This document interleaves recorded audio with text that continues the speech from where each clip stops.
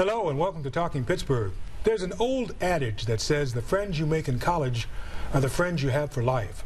Nowhere is that more applicable than at Penn State Beaver. Even mascot Buddy Beaver has reason to smile about the camaraderie between a group of highly motivated students and Neil Fogarty, a faculty member who has been teaching for more than 3 decades. One of his mentees is Claire Waples, a senior business major at Penn State Beaver. Thanks for coming on today. Thank you.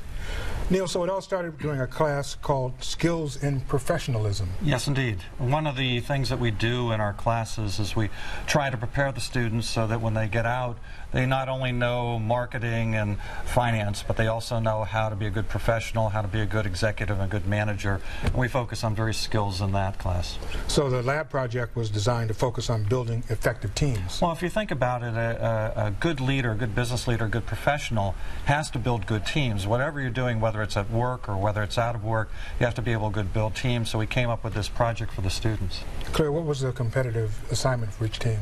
The competitive assignment for each team was to collect as many cans as possible within less than a 2-week period. They exceeded your expectations? Oh my goodness. I thought when I gave this assignment, I thought that we had 8 teams, and I thought, well, if the teams raised 50 or collected 50 to 100 cans each, that'd be an amazing total. But they did much better. Claire, how many did we raise? We raised 3,551. Wow. Amazing. Why do you think they exceeded your expectations? Amongst other things, the students that we have in this class were absolutely amazing. They were extremely motivated. And this particular cause to help dogs and cats in need, particularly as we get to this season of giving, really motivated them even more. So students like Claire, they grabbed this, they ran with it, and they did a tremendous job. How did the folks at the Humane Society react? They were so overjoyed. They needed it so bad, and we were so happy to help them. What was the biggest takeaway for you on this assignment?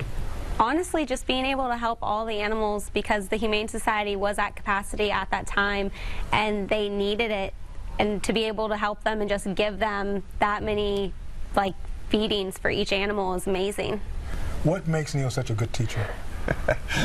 Honestly, no, honestly, his dedication to the students. I have had very few professors want each student to succeed, and he just works towards it. If you need help outside the classroom, inside the classroom, anything he can do for you, he is always willing to just help you. And to have a professor like that, especially in your senior year of college, is very, very amazing. That's got to be encouraging when students come back to you and say you made a difference. Oh, indeed. I've been doing this for over 3 decades, and the most important thing about teaching isn't what's in Chapter 10. It's about helping students like Claire to succeed.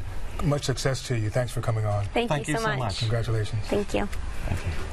That's Talking Pittsburgh for this week. Thanks for watching. Have a great day.